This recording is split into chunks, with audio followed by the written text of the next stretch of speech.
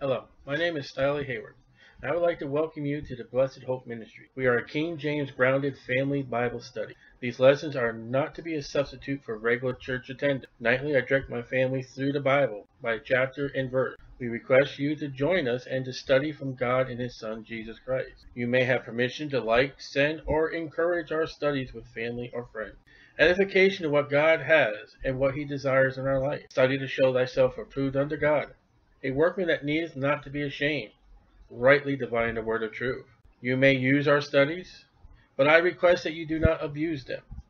For YouTube videos, subscribe below for more videos, and place the thumbs up, and leave a comment or email me. Thank you.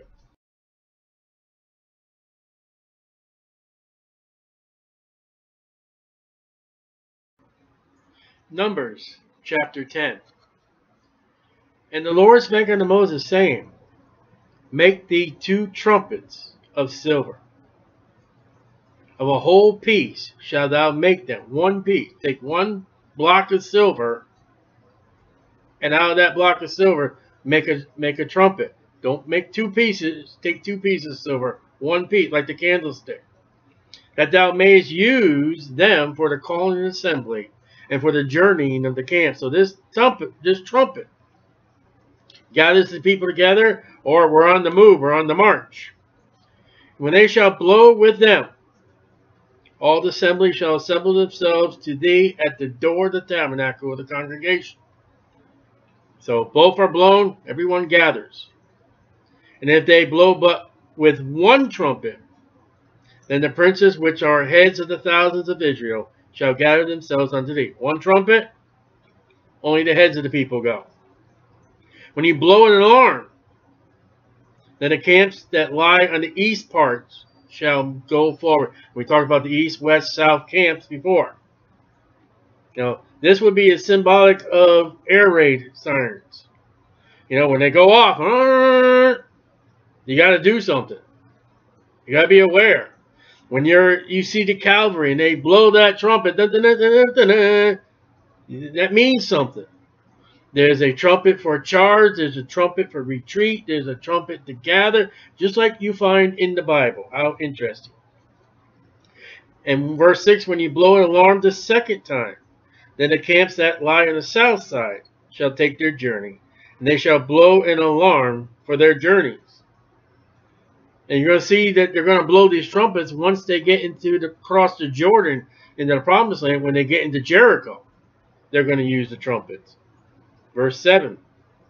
But when the congregation is to be gathered together, you shall blow, but you shall not sound an alarm. So there's a difference in the blowing. One is, hey, everyone, come on, we got to go to battle. Something's up. And another one's, hey, let's gather together. Then you see this in early church history when you get church buildings, which are not Bible, but you see a bell. And they ring the bell, and that would be time for church. If you really wanted to be right, according to the Bible as church, you should have put trumpets in your towers. Because the Bible speaks about at the rapture, it's not at the ding-dong we're going to be gathered in heaven. It's the last trump. When the angel shall blow that trump. Trumpets are very special in the Bible, not bells. Verse 6, when you blow an alarm the second time, the camps that lie on the south side shall take their journey, and shall blow an alarm for their journeys. But when the congregation is to be gathered together, you shall blow, but you shall not sound an alarm. And the sons of Aaron, the priests, shall blow with the trumpets. So the priests are in charge of the trumpets. And they shall be to you for an ordinance forever throughout your generation. So the one that blows the trumpets is the Levites. And you'll see that in Jericho. And if you go to war in your land against the enemy that oppresses you, then you shall blow an alarm with the trumpets. There's your airway. That lasted throughout all Europe during World War II. The enemies come. They're flying overhead. They're dropping bombs. Everyone run to shelter. Then you shall blow an alarm with the trumpets, and you shall be remembered before the Lord your God. And you shall be saved from your enemies. So God even calls upon these trumpets. When God hears those trumpets, all right, you're calling upon them. Again, instead of a bell, it should have been a trumpet for the churches. Also in the day of your gladness, and in your solemn days, and in the beginnings of your months, you shall blow with the trumpets over your burnt offerings, and over your sacrifice of your peace offering. So the holidays, the holy days, Passover, the first day of the month, when you brought your sacrifice, you gathered at the door of the tabernacle. Not only did you bring your animal, not only did the priest say, here, lay your hands, kill this animal, and they slay that animal, and they put the meat on the altar there. They're washing themselves. People are gathering, and the Levites are doing their jobs. But while that's going on, the trumpets are blowing, praising God. Over your sacrifice of your peace offerings, they may be to you for a memorial before your God. I am the Lord your God. Now, you know what the counterfeit of this is? Is drums. And drums were used in the valley. Oh man, I can't think of his name now. Oh, I can't think of the God's name now. No, not Dagon. There's a God in the Bible. I forget what his name is right now. What? Moloch. That's him. And Moloch was, you would take your baby and put him in the arms of this idol, and pulleys and levers and gears would take those arms, swing that baby into the fire that's in his belly. And you would burn your sacrifice there. And to drown out the weeping of the parents and the crying of the baby, they boom, boom, boom, boom, they play the drum. That's the history of the drum in the Bible. Here, to gather out the sounds of the animals being killed and being slain and bah and moo and all that are the trumpets. The trumpets give a sound to God, glorifying God.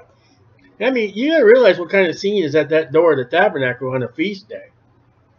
There are animals being killed. There is blood. There probably flies. It's probably an odor. There's smoke. There's the priests running around. There are people gathering at the door of the tabernacle, and there's animals, and you hear God's trumpets being played out. And it came to pass on the 20th day of the second month, in the second year. So it's been 2 years. Or in 2 months, the 20th day, that the cloud was taken up from off the tabernacle of the testimony. Now we already learned previous chapters. That means we're moving. When that cloud moved, they moved. And the children of Israel took their journeys out of the wilderness of Sinai. They're leaving Mount Sinai. And the cloud rested in the wilderness of Paran. And now we're going to look at the journeys. They first took their journeys according to the commandment of the Lord, that cloud, that fire, by the hand of Moses. Moses is in charge. In the first place went the standard of the camp of the children of Judah. Judah goes first. That's where Jesus Christ comes from. According to their armies, and over his host was Nahshon, the son of Abinadab. And over the host of the tribe of the children of Issachar was Nethiel, the son of Zuar. We discussed this, Numbers 1, 2, and 3, and 4, about the gathering of the camps, north, south, east, and west. And over the host of the tribe of the children of Zebulun was Elad, the son of Helon. And the tabernacle was taken down.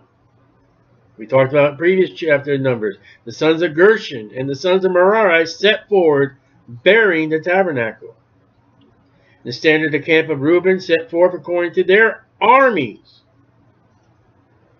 And over his host was Eleazar, the son of Shedeur.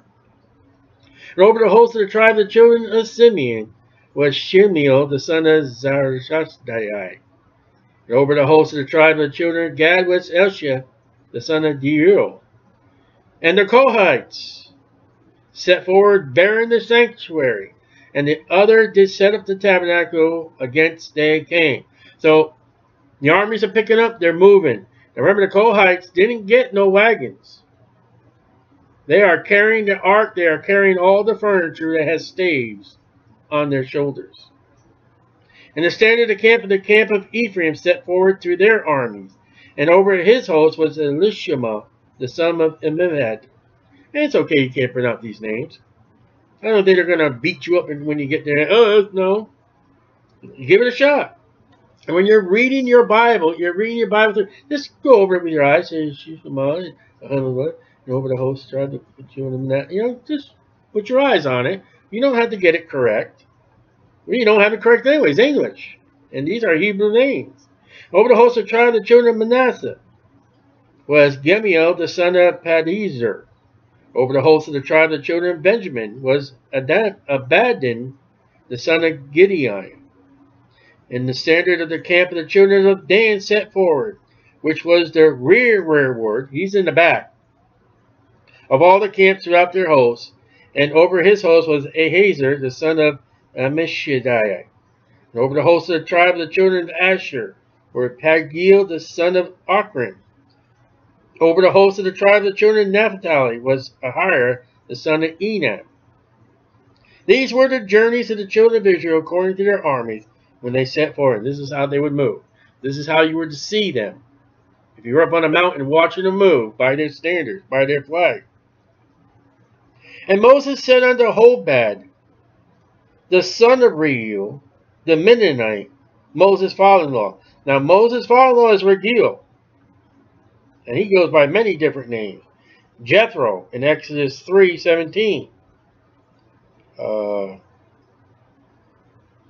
Hobab is Regil's son, making Moses and him brothers-in-laws, I think. Brothers-in-law. So before Moses sets out, he goes up to his brother-in-law and says, hey, come with us. Come. Moses is witnessing to his family as they're about to set forward. Here they're all getting ready. He goes, hey, come with us. Well, now watch. Watch the witnessing in the Old Testament. We are journeying unto the place of which the Lord said, I will give it to you. Now for us, it's New Jerusalem, it's heaven. But for the Jew, there's the promised land. That's the difference between the Old Testament and the New Testament. But hey, there's a place for God has prepared. Jesus said, I am preparing a mansion. I'm preparing New Jerusalem. Come with us.